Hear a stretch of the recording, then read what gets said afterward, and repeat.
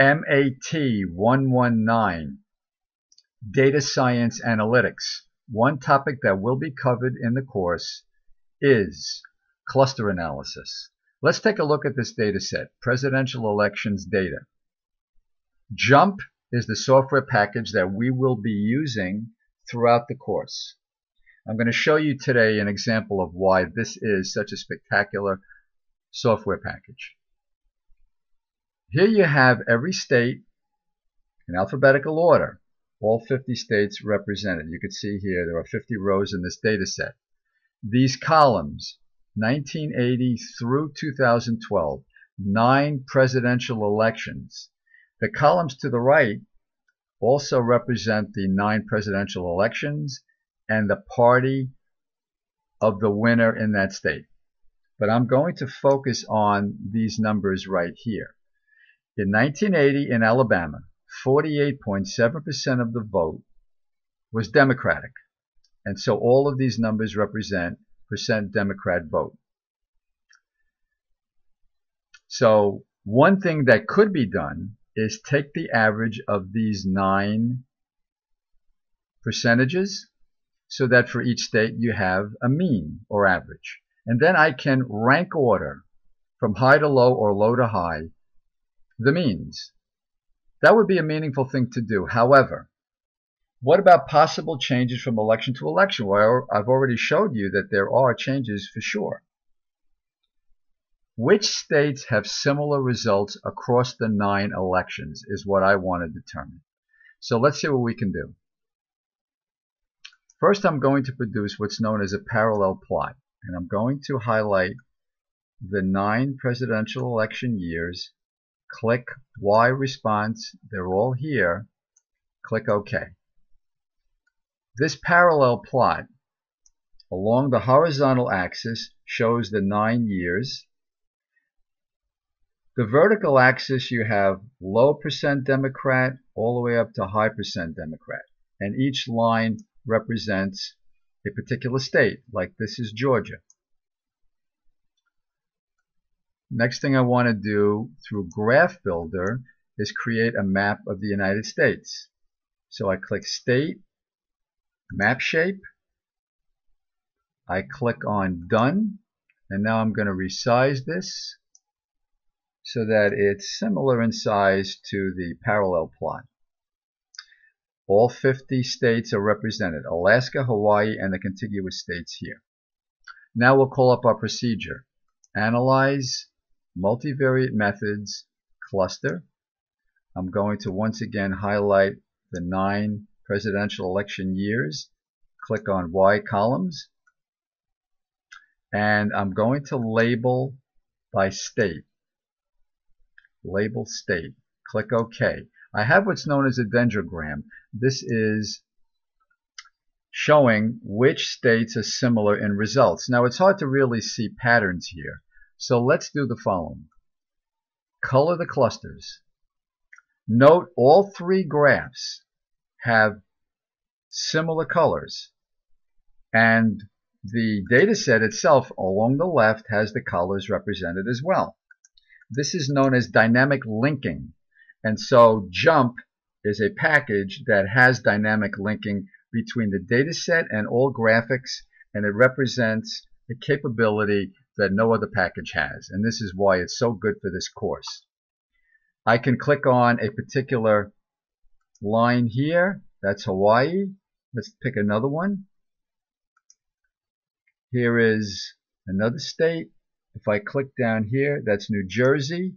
And New Jersey is highlighted. You can see it a little bit there. Let's pick on one that's highlighted a little better. Now I'm highlighting Texas. Here is Texas. Here is Texas. And if I go to the data set, there's Texas highlighted as well. I could click on a state this way. Click on Florida, for example. And so now you see Florida is highlighted here, here, and here. Okay, now let's take a look at the clusters. The first is the red cluster. Here represents from election to election what happened in these states. You can see the similarities. Now, it's not perfect. I can increase the number of clusters to take these 2 states and put them in a different cluster. But let's go through what the computer suggested is a good number of clusters. You can vary them by either increasing or decreasing the number of clusters, and how to do that would be to drag this diamond to the left to increase the number of clusters, or to the right to decrease them.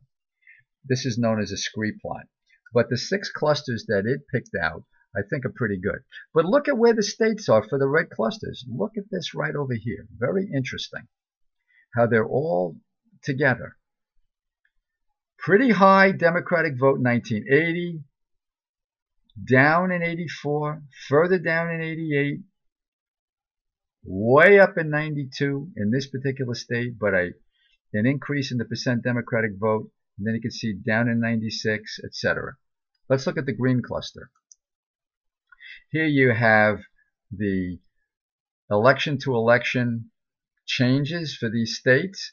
They're highlighted here: Arizona, Nevada, New Hampshire, Colorado, Ohio, Florida, and Virginia.